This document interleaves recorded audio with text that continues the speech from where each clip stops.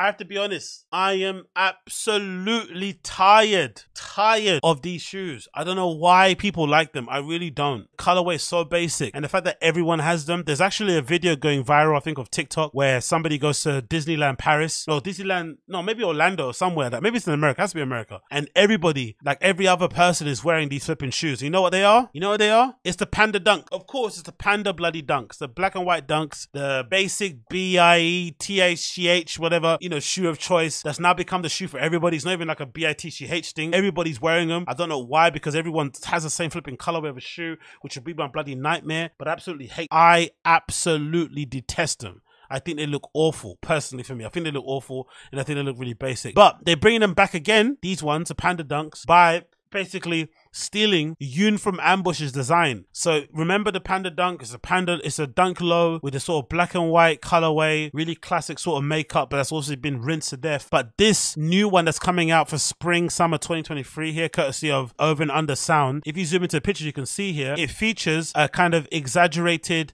swoosh that kind of, you know, looks like it's detached but it's not, which kind of lends from the Yoon from Ambush design that she did on the Dunks. And it's also got these bumpers on the front and on the back. That's basically what they've done. They've added those. So they've kind of taken Yoon from Ambush's design codes, what she's done with her shoes, and basically applied them to the Dunks. And this is what Nike used to do back in the day a lot. Nike would collaborate with somebody, they do a really cool shoe, the shoe would sell out, and then Nike would take the idea, the premise of maybe the colorway, and basically put it onto GR shoes. And over time, like down the years, they'd put them into less quality shoes until that thing completely came fleeced. And essentially you're kind of devaluing the collab, and you're basically essentially using the collaborations as kind of like a springboard to sort of get ideas, or like an idea machine to kind of get ideas to kind of do it. But I really do like these. No, so I really don't like these. Sorry, I really don't like these. I also don't like the addition of this. They've got like an extendo tongue for some reason. So I feel like the Dunk tongue is quite perfect. I do feel like Dunks, you know, have this thing where, like, I think Dunks are kind of like similar to Air Force Ones. After a while, no, Air Force Ones are not like that, because I think Air Force Ones, once you wear them a lot, sometimes they can kind of create a different character for it. Sort of like a Converse. The more beat up a Converse or a Vans are, the better they look. But I feel like with Dunks, the more they're worn, the more crazy they look, and they start to really look like plimsolls, and they look all flat,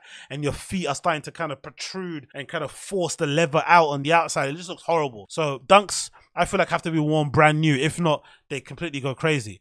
But I feel like the tongue on this extendo tongue is awful. Awful, the extendo tongue. It looks really ridiculous. And yeah, I'm not really a fan of it in the slightest. But I feel like if I was Yoon from Ambush, I'd want some royalties, or I'd want some kickback, because this is definitely Yoon from Ambush's designs that they've kind of jacked here. This rubberized swoosh that basically has an extended bit here that doesn't connect to the back, that's sort of floating, and these plastic bumpers at the front and the back that kind of feel like, you know, they're there to make sure that you don't fall over, or they're there because you might be redacted. Like, I'm not really a fan of these, I gotta be honest. They look absolutely awful, and they kind of remind me of, you know, the most basic of persons who has no idea what to wear and has to flipping look into magazines into what to wear, or basically wear what everyone else has on, which I can never do. So not for me, would never do it. But I'm sure these are going to be so popular again in the summer, people are going to be all over them. But I detest this makeup. I detest them. I think they've been really rinsed. Nike's gone out of their way to overproduce these, and now they're going to flood the market with millions and millions of these more, plus all the fakes that are going to be made.